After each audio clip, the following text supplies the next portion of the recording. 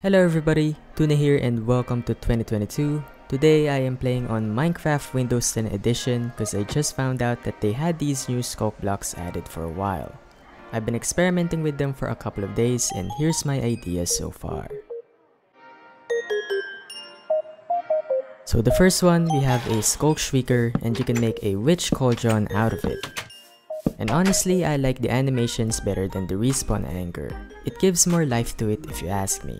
And if you notice already, I have RTX on for this video, which I got from my new PC and I want to test that out so you guys can see how it looks like.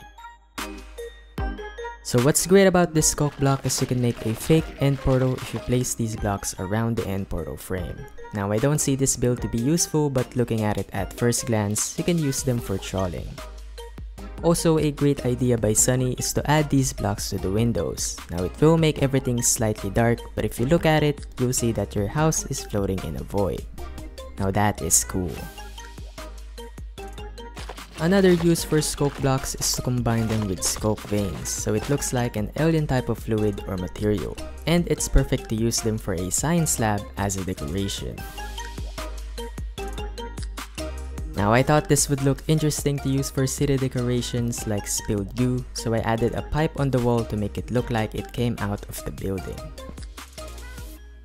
This next one is really interesting. If you combine twisting vines on Sculk blocks, you can make an octopus-like creature. I may have to call this one a Sculktopus. It's a combination of the two. To stop them from growing, I added strings on top of the vines, so you have them permanently locked at that position.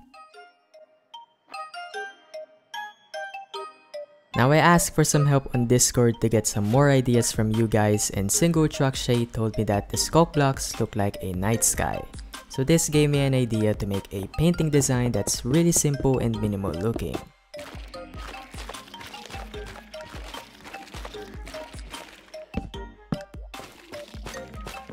The trapdoors I'm putting in are going to be the frames, but that's optional, so you can skip this part if you want it frameless.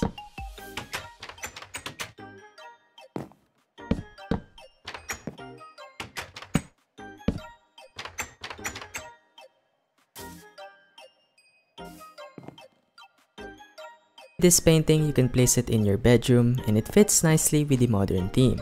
It looks absolutely stunning. For this next one, Average Lucky 13 suggested I do a Sculk Carpet, so here is my design. To be honest, it looks like one of those pebble bathroom mats I saw online, so it could double as a mat. Now let's get over to some of the wall designs I've made if you ever want to use them for structures.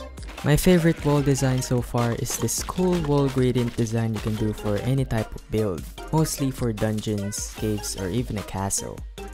If you look closely, you can see some of the textures are glowing and animated, which looks pretty awesome. The second design is a mix of Sculk block and Sculk catalyst. It looks pretty simple that to me, this would work perfectly as a wallpaper. Last but not least, if you have a brick wall or a castle wall, Deep Slate and Sculk block is a perfect combo to make the wall look aged and look mossy.